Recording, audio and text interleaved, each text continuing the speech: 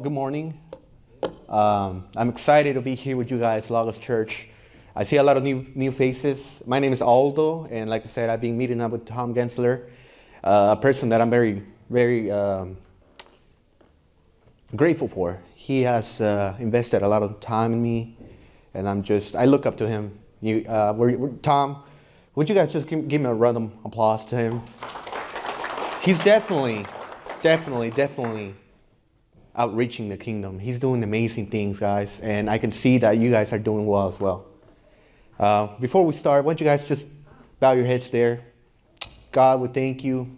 Thank you, Lord, for just giving us the opportunity to be here today. We want to learn something new. I ask you, Lord, to please just open up our minds, open up our hearts, so that we can understand exactly what it is that you want us to learn today, so that we could receive it, we could open it, so that we could just apply it in our lives. In Jesus' name, we ask all this. In your name, Jesus, we say amen. Amen. All right, folks. So today I have something very important for you guys to hear out. Just a little nervous here because I have a bunch of notes, but I'm confident enough. You see, when Tom Gensler texted me and said, hey, would you be able to preach on the 30th? It's like, literally, I felt, guys, like there was like a cup of cold water just kind of just pouring down my head. And I was like, you see my inner man, my inner feelings, my, emotions kind of kicked in. And I felt like my inner man was telling me, hey, are you going to be able to pull this off? You've never done it. You've never preached in English, like full English, right? And it's like, there were some doubts in between. I was like, am I going to be able to, pull this off, right? To perform for God, right? And all that to say that I felt like the Holy Spirit was there as well. And I felt like he was telling me, do you really want to glorify me? And in that moment, I literally said, God, I will do anything you want me to do as long as you go up there with me. And so today, I'm here to perform for God. And guess what, folks? We're here on the same team. I want you to know. And as a matter of fact, I want you guys to picture me like this. I'm just a delivery guy, guys. I'm here just to deliver a word. I'm just, literally, folks, just look at me like the postal office guy. They wear shorts, I'm just here to deliver the message and to serve you guys. I'm here to serve you guys. We're here on the same team. Are we? Are you with me? All right, so I have something ready for you guys. You see, I'm going to start with a small illustration. So how many people can agree with me with making assumptions in relationships can be dangerous? Assuming something to be true about the other person, like their likes or dislikes. How many folks have done that? I've done it. I have assumed a lot of stuff. I'm not proud of that. Because see, assuming things is literally like guessing. You see, you're guessing stuff about the other person, right? We have we have immediate friends like our family, brothers, cousins, uncles, aunties. And then we have our friends at work, co-workers. We have friends, Walmart, stores. But you see, when you come to assuming things like their likes or dislikes, this could be very easy to do, right? Are you guys following me? This could be very easy to do. But when we take the time and act on that assumption, only to find out that you assume wrong, could be extremely problematic. Say with me, problematic. And embarrassing. I've done it. And I'll give you a personal example here in a little bit, but I want you guys to understand that this is something, in fact, sometimes we might be doing that every day. So we gotta just analyze ourselves today. See, this is gonna be my personal example. You see, as husbands, buying a gift or a birthday present, a Valentine's gift for our wives can be hard sometimes to decide, right? And I'm talking to the Lagos men. I struggle sometimes. Though I already know what my wife likes. I know exactly the things she likes. But as husbands, we want to go above and beyond, right? We want to find a specific gift. We want to find the gift that, goes and say, you just want to please her, right? Because you love her. Are you with me? And so for my wife's birthday some time ago, she had been mentioning a household item that she needed for quite some time, and I kept forgetting to buy it. I kept forgetting, guys. I don't know if you forget things. I forget things, right? And I assumed that that would be an amazing gift. So I went out of my way and bought it. I was like, man, that was gonna make a good gift, a present gift, right? And then at her birthday gathering, when she opened the gift, she wasn't as excited as I thought she would be. She was kind of grateful. Yeah, thank you for her gift. And she kind of thanked me. And I'm not sure if I should I'm going to say it out loud. I feel like I'm part of Logos right now. So I'm just going to say why I bought her, so that you guys kind of get how bad it kind of gets. And I bought her an actual iron. I bought her an iron. So, but, well, here's the thing, guys. So I give her that. My assumption might have been a little bit off, right? Are you guys agreeing with me? So that takes me to my very first point. My very first point is, you're not connecting when you think you are. You see, I thought I was connecting. I was like, yes, this is going to be an amazing gift. I was like, she's going to be super happy about it. She's going to be thrilled. She's going to enjoy it. And on top of that, I was like, she needs it. So I know for a fact she's going to want it. Right? Are you with me? So I thought I was connecting. But guess what? I wasn't. You're not connecting when you think you are. And so sometimes we just got to ask ourselves, are we actually connecting? Are we making things work? Or are we not connecting? Are we guessing? Are we assuming? And that takes me to my second point, which is you don't want to make assumptions in your relationship with God. How many folks can agree with me? You don't, right? You see, it is very easy to make assumptions. So we just have to be straightforward, guys. We have to know exactly if we're connecting or not. My third point is we need to ask ourselves, what are God's likes and dislikes? And for that, we have the Word. Are you ready?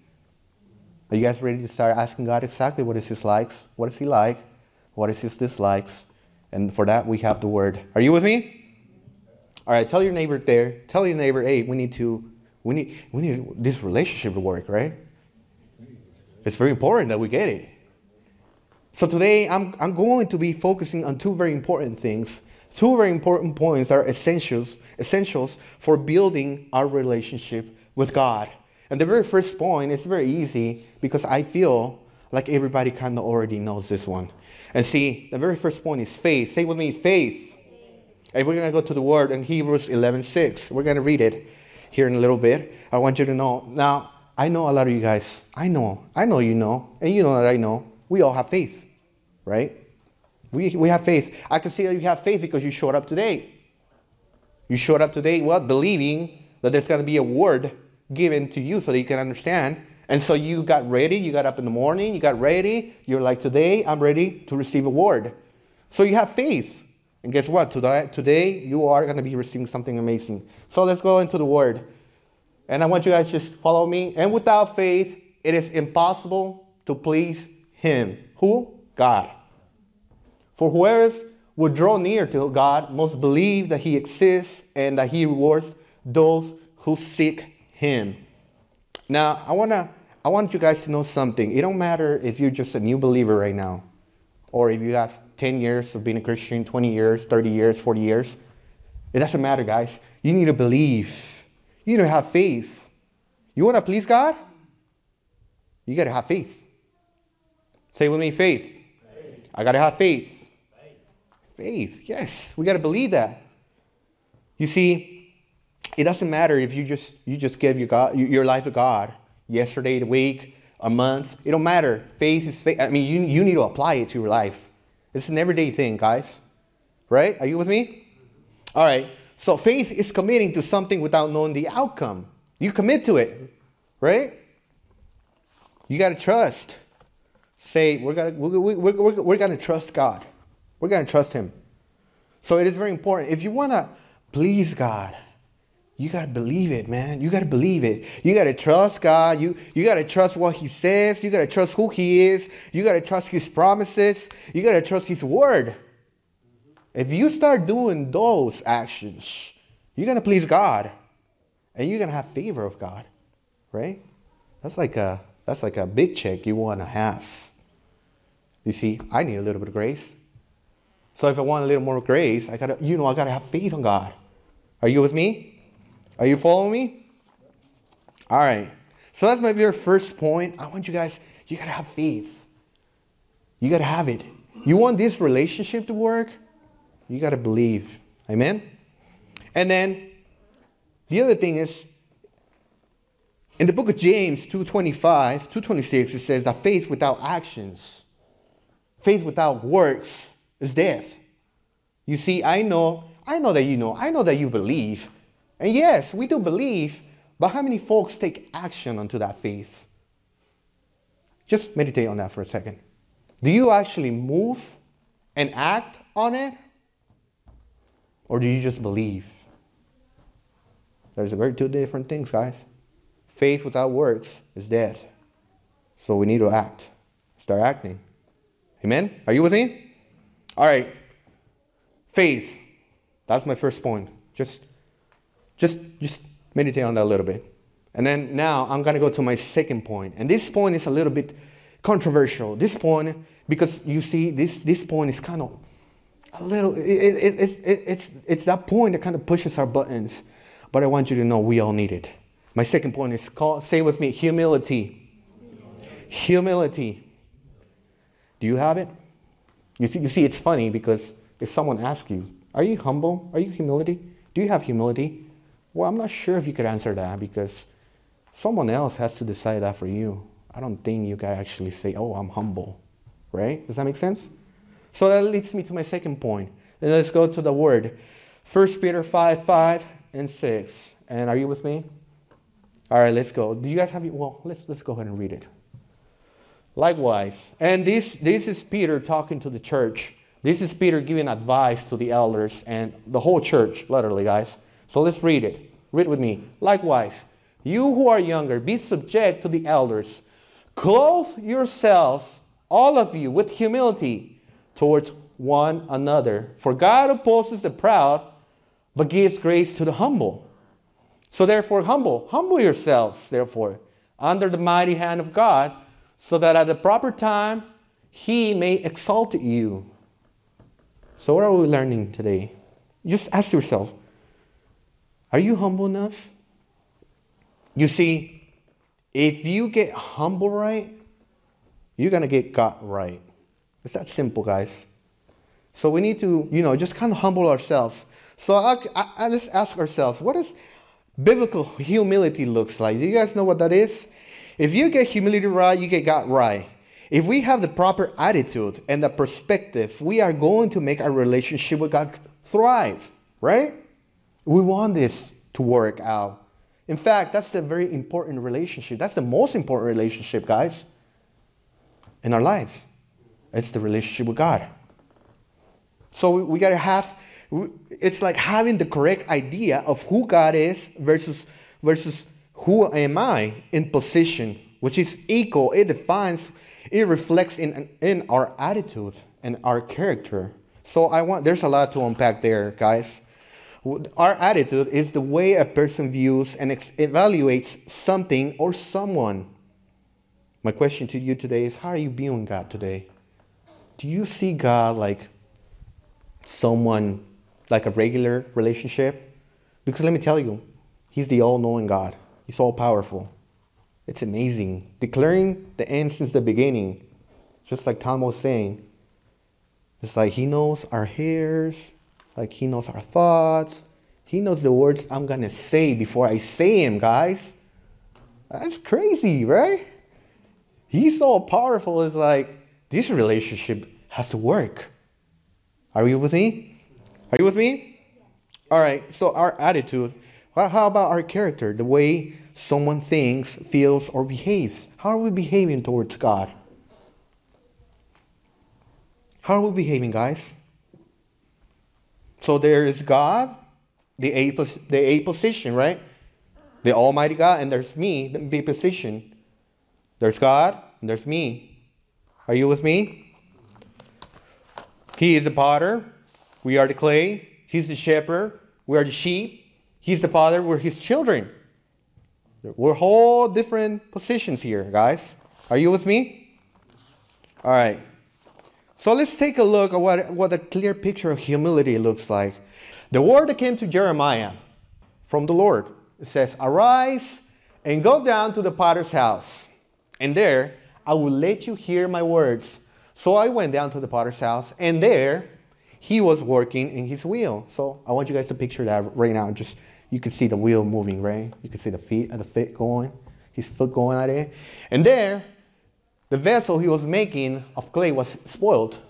In some versions, it says that the clay was marred in the potter's hand. And he worked it into another vessel, as it seems good to the potter to do. Then the word of the Lord came to me. It says, "O house of Israel, can I not do with you as this potter has done? Declares the Lord. Behold, like the clay in the potter's hand, so are you in my hand, O house of Israel.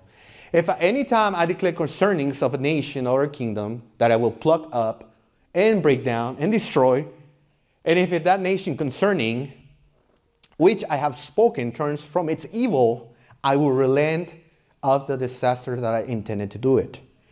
And if at any time I declare concernings of a nation or kingdom that I will build and plant it, and if it does evil in my sight, not listening to my voice, then I will relent of the good that I have intended to do to it. Now therefore say to the men of Judah and the inhabitants of Jerusalem, thus say the Lord, behold, I am shaping disaster against you, and devising a plan against you. Return everyone from his evil ways, and amend your ways and your deeds." This is a beautiful illustration, right? Do you guys understand? Do you guys understand? You see, you guys got to let me know if I'm properly saying things, okay? You see, I struggle sometimes, but this is where the Lord kicks in. This is where the Holy Spirit is like, I asked the Holy Spirit, I was like, God, please just, my point here is I want to be just as clear as a cup of water. I want him to fully understand. We got to get our heads right, guys. All right? So, now that we read the clear picture of what humility looks like, it leads me to my first point. My very first point, it's in verse 4 that says, God is not asking for advice. He's not. You see, the potter does the shaping as he seems is best. He's not asking for advice, guys. You see, do we have any bakers here? Any people who do cakes, cookies, donut? Yeah, there you go. So when you guys are baking, you guys already have a vision of what that cake is going to look like, right? So you guys shape it as you guys think is best. The same thing is here, guys. He's the potter, we are the clay. You see, he has a vision. There is a vision in the mind of the potter. Though sometimes we think our vision is better, right? Sometimes. But it's not, guys. See, God gave you, he made you. You have certain qualities that not everybody has. Not everybody has. And God made you with a purpose. There's a vision for you. God wants to use you like he's using me right now, guys. Look at me, fellas. Just look at me. I've never thought I would be here at Lagos preaching the word. But see, it took humble. I needed to humble myself. I need to have faith. You see, when you put the God's vision to work, things are going to be way different, guys. And so you are the clay. There's a vision in the mind of the potter. So God wants you to know that today. So you see, God is not asking for advice. Tell your neighbor right there, God is not asking for advice. Tell him. That's my very first point on verse 4.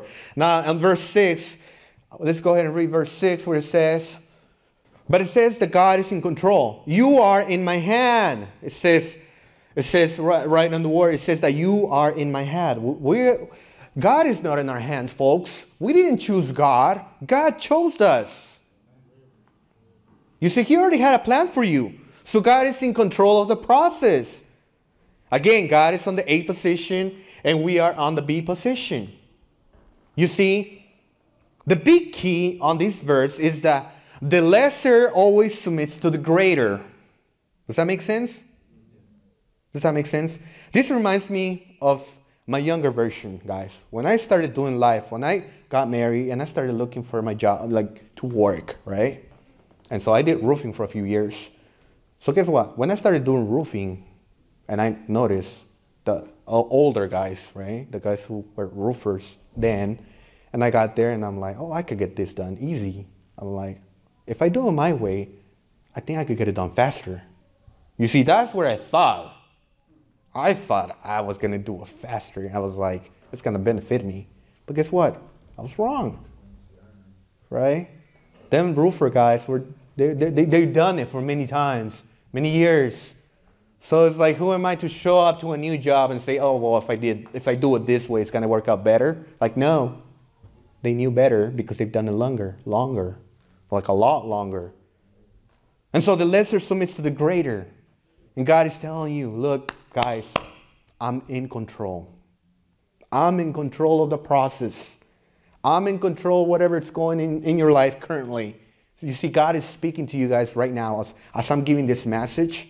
He's telling you, God is in control. He is in control. Whatever it is, whatever the obstacles, whatever the travels, whatever the trials, whatever you're going through, God is in control, guys. Isn't that beautiful? Now, my third point is today on verse 8 where it says, let me pull it up real quick, where it says, and if that nation concerning which I have spoken turns from its evil, say with me, turns, I will relent of the disaster that I had intended to do to it. Now, that's my third point right there. Today, we have the opportunity to turn. Say with me, we have the opportunity today to turn. Let's turn today. To repent and turn to the potter so he can fix brokenness. Guys, sometimes, let me be real with you guys. Because I struggle with this. And if I struggle with this, I know you guys struggle with that. You see, we are children of God. Sometimes we want to do things our way. Sometimes. No, that's always. Literally. Always. We want to do things our way, right? You see, God is telling you today. God is telling you, you got to, like literally, guys, you got to turn towards the potter. Like literally, like sometimes we just want to avoid it, right? Because you see, guys, this is an everyday thing. It's every day, guys. And I know and I can relate to you guys. You see, because I feel like many times I feel like a failure. I was like, how can I turn to the potter when I keep failing? How can I turn to him? How if I keep failing? If I keep doing the things that, doesn't define a Christian, right? When I get angry, when I commit certain sin, and it's like, this clay, it's like, it just doesn't want to turn because you feel like this shame, right? But God is telling you today, you got to turn. Turn to the potter. In humility, do it. Are you with me? Today we have the opportunity to repent. And so this is something amazing we don't want to miss. Tell your neighbor, don't miss this. Tell them. And that leads me to my last point, number 4, which is on verse 8 through 11. Literally, guys. Let's read 8 to 11. Number 8, it says, and if that nation concerning which I have spoken turns from its evil ways, I will relent of the disasters that I intended to do to it. And if at any time I declare concerning of a nation or a kingdom that I will build and plant it, and if it does evil in my sight, not listening to my voice, then I will relent of the good that I have intended to do to it. Now therefore say to the men of Judah, those saying to the Lord, behold, I'm shaping disaster against you and devising a plan against you. So return, everyone. Literally, guys, I want you guys to focus on that point. Return, everyone. You see, we know that the clay was marred, but if in humility we repent God is willing to relent, guys. He's willing to reconsider the plan he had for us. Let me tell you guys something. The world out there, they think they're doing the right thing. You see, they don't see it because this is something spiritual. It's full of darkness out there, guys. It's full of darkness. And so we need to turn to the potter so we can reconsider the plan he had for us. You see, when we were not Christians, we were lost. And we didn't know that until we actually accepted Christ, right? So out there, all those folks out there, they're lost. You're either saved or lost. And I'm declaring today you are safe. And that we're going to turn to the potter. You see, each one of you, individually, this is individually, guys. You have to turn to the potter. Are you with me? This is an awakening lesson we don't want to miss. You see, sometimes I can feel like the Holy Spirit is telling you today, right now. You need to turn. You see, but it requires humility to turn. It requires faith. You see, sometimes I want you to picture like you're driving a car, right? You're driving the car, you're in control of the car. You see, when we become Christians, like you just let go one hand and it's like, all right, I'm going to turn to Jesus, right? I'm going to follow his ways. But then you kind of still have the left hand in there, right? I'm like, you feel like, sort of like the pride is kicking in, right? Like, yes, I heard you. Yes, I know that you're God. I know that you know better than me, but I just feel like my way is still kind of somehow meeting my expectations, right? And so you still have that left hand in that wheel, on that steering wheel. But this is where faith kicks in, guys, where you have to let go of the steering wheel. You have to let go of it and let God take control of it, right? You see, his ways are better than our ways. You have to let go, guy. You see, we know that the clay was marred. And a lot of you guys maybe feel like this today. If you feel like you already made a mistake, like you already made a choice and kind of just martyr your life, because that's what it feels like. When we don't follow God or when we don't follow his word, you feel marred. Now, let me give you the definition of marred. It means like it got ruined. It's like the clay got ruined. The clay got imperfect. The clay got broken. The clay got damaged. The clay was deformed. The clay was impaired. How many of you guys feel like that sometimes? I do feel like. Sometimes I feel like, man, why can't I just do what God is asking me to do? It's hard. It's really hard, guys. I'm being straight with you guys. I'm being real. This is hard. But God is giving us the opportunity today. Just turn to the potter. Humble yourself in humility. In humility. You see, sometimes we feel like those mistakes that we've made can be fixed because of that imperfection, the brokenness, fear, sin, pride, insecurities.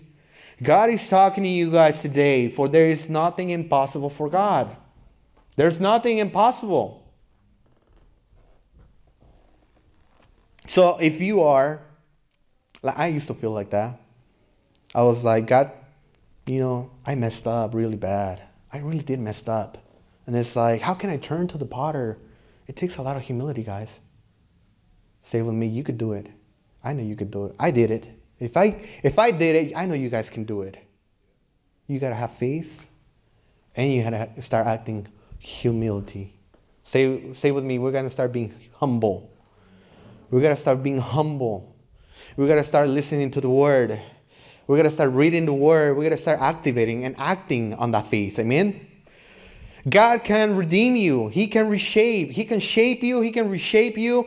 All you need to do is turn to him. Humble yourself in faith. You see, there has to be an attitude flip, right? We have to flip the attitude, guys. You see, how many of you guys can relate to me? How many here have kids? Any parents here in the room? Just let me give you an illustration real quick. This just came up. You see, this is how I feel. I have an 11-year-old, I have a 10-year-old, I have a 5-year-old. You see, how do I feel when I'm trying to teach these girls something? It's like they already know it, right? Are you with me? Like they know everything, right? I'm trying to teach my 11-year-old how to play the guitar right now. Can you picture how that looks like? It's like, try this, try that. But it's like, no, I'd rather do this. I'd rather do that. It's like, she already knows. I was like, how do you know all these things? It's like, there has to be this humility, right? If you really want to learn, you see, I've been there, done that, right? Like, I think I know best. And they're like, no, they just want to do their own thing. Are you relating? You see, sometimes God is doing the same with us, guys. You see, though we don't see the vision, though we don't see where we're heading, it's like we don't have a clear picture, but it's like God knows. He knows, guys. He's telling you, you got to turn to Him. I love this vision. I mean, turn to your right for a minute. Turn to your right. That says believing. You got to believe. You got to belong to. And you got to become like Jesus. But for that, we need to believe. And little by little, we got to become like Jesus. Are you with me? Let me be clear with you guys. The main point of this message, guys, is like, we want to reach people for Jesus, right? But let me tell you something. You cannot give what you don't have. Do you want the relationship out there with the lost people to work? You have to make this relationship work first. You have to, guys. You really want to glorify God? You got to get to know God first. You got to get to know Him first. How do we get to know Him? The Word. We read the Word. All right? And so that's the point of the kingdom. That's the point of the kingdom. We want to connect with the folks out there. We got to connect with God first. Amen? All right, humility. We got to have humility. My next point is humility allows us to do the works that God intended us to do for His kingdom. In humility. So, I want you guys to meditate. I'm going to give you guys some points here real quick. So just ask yourself in conclusion, what does humble person think like? What do you guys think that is like? What does a humble person think like? And the reason why I want you guys to think, because humble thinking leads to humble behavior. And so, first point is, I am a son, and He is my Father. It's a very loving Father. He gave His life for us, right? So, He loves me, therefore, I need to let Him teach me some things. I need to let Him teach me. How's He going to teach me? Through the Word. There's a lot of teachings. A lot of teachings to do. To learn. Amen? We go back to the same thing again, guys. We go back to the same thing. He's the potter. We are the clay. He's the shepherd. We're the sheep. He's the teacher. We're the disciples. He's greater. We're the less. He's the mentor. We are His followers. He's in the A position. Say with me, A position. God is on the A position. All right, so we need to start humbling ourselves. He loves me, therefore, I need to let Him teach me. I am created to cooperate. Guys, we really want this relationship with God to thrive, right? We want this relationship to work, so there's a cooperation going on, guys. Again, no to pride, yes to humbleness. And let me give you a quick illustration again. How many folks here have had a surgery? Has any of you guys had a surgery? Let me tell you guys something. So, I mean, I've never had one, but I've seen TV shows, right? Like, I've never been there, but, you know, I've seen it. What it looks to be like, the surgeon is the person who knows best, right? He knows what's going on. He's going to perform the surgery. And so you have the surgeon. Then you have the helper or, the assistant of the surgeon, right? And so like this surgeon is ready to start the surgery. He's ready to cut up, and he's they walk in with their hands and their gloves, and he's ready to perform, right? And it's like he tells the helper, he tells him, hey, can I get the 10 blade, right? Is that what it says? That's what it sounds like, right? Something like that, right? You guys get the point, right? But what happens when the nurse, the helper, decides to, hey, you should probably use this instead? It's like, no, it doesn't work like that, right? The surgeon knows what's going on. Can you picture what will happen if, how embarrassing that is, right? Like, no, just use this other tool instead. It's like, no, the surgeon knows best. He's properly trained. They went to school. They have a PhD, right? They know, they have a career. They got the homework done, right? So they know best. So what would it look like if the helper, the assistant, is trying to tell the surgeon, no, I think this works better? It's like, no, that's not how it works. That's not how things work, right? Like if I go and work on my car and I tell Jeff Giles to help me do an oil change, and it's like a 10mm socket to drain the oil, and it's like, here, brother, just use the channel locks instead. It's like, what is Jeff going to tell me? It's like, get out of here, bro. That's not how it works. You see, someone is always in charge. Are you with me? God is in charge. And so I'm created to cooperate. There's a cooperation going on, folks, for the kingdom, right? What does that look like? We got to go out there, make relationships, connect with the people. But in order for us to connect with them, the cooperation, we need to cooperate with God first. We need to connect to the Lord. We need to connect with Jesus and the Holy Spirit. Are you with me? So there's this cooperation going on. So we need to cooperate, guys. Again, A position, B position. What does humble things like? I am anchored to his vision. Versus who? Versus what vision? Your vision? Versus cultural vision?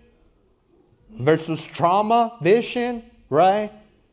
Where something happened in your life, like some problem happened and it caused trauma in your life, and that kind of just made you start acting differently, right? And your vision. You see, God has a vision, and we have to be, I am anchored to his vision. Are you with me? Are you following me? So therefore, guys, it is very important, guys, that we humble ourselves. Just like the clay, he needs to work with the potter. You see, God is going to do whatever he has to do to make things work out. But if in humility we turn to the potter and we tell him, God, all right, I'm in. I'm listening. Please, I repent, right? Things are going to be way different, guys. Are you with me? Are you following me? All right. So, I know the Holy Spirit right now. I know this message. It's literally, folks, if this message is speaking to you right now, maybe you feel like you haven't let go of the wheel, right? Of the steering wheel of your life. And it's like God is calling you. He's calling you because he wants you to do life like a children of God. Are you with me? You see, folks, this is an everyday thing. It's not that we're going to be free of making bad choices, guys. But we have a choice then and after we make a bad choice. My question to you is, what's your choice going to be today? Are you going to come to Jesus? Are you going to humble yourself? Are you going to start listening to his word? He's the Almighty God. He wants to. You really want to make this relationship with God work? You got to start listening to him. Are you with me? All right, guys. So today, we need to ask God, how do you want me to do life, God? Because lately, I've just been focusing on my wants, on my expectations, on my needs. But you have a vision for my life. And it's a very important vision, guys. Very important. It's very important that we humble ourselves. I want you to do something today. Why don't you just stand on your feet real quick. Stand up. And if this message touched your life or is speaking to you, I know it is because it spoke to me like you don't have an idea. You see, I thought I was a good Christian. I was going to church every Sunday. I was going to church on Fridays. And somewhat I felt like I wasn't connecting right. I felt like, yes, I'm doing certain things that pleases God, but it's like maybe God wants to do more than just what we want, right? And so if the word is speaking to you today, and it's like, you feel like, man, I need to turn to God. Like, I really do. But sometimes we feel like we can't, right? It's so hard. But today, God is giving you the opportunity. God is giving you that beautiful opportunity. We have today, guys. And this is every day. He's giving you the opportunity to come to Him. Are you with me? And so, if God is in control of the process, just come to Him. He's the surgeon. He's our Father. He's our teacher. He wants to do something in your life today.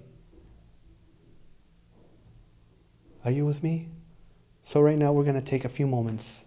And I want you to just examine yourself right now. Just examine yourself right there where you are. Are you doing what God is calling you to do? You have to believe in order to become like Him. That's the main point, guys. We got to glorify Jesus every day. I'm going to ask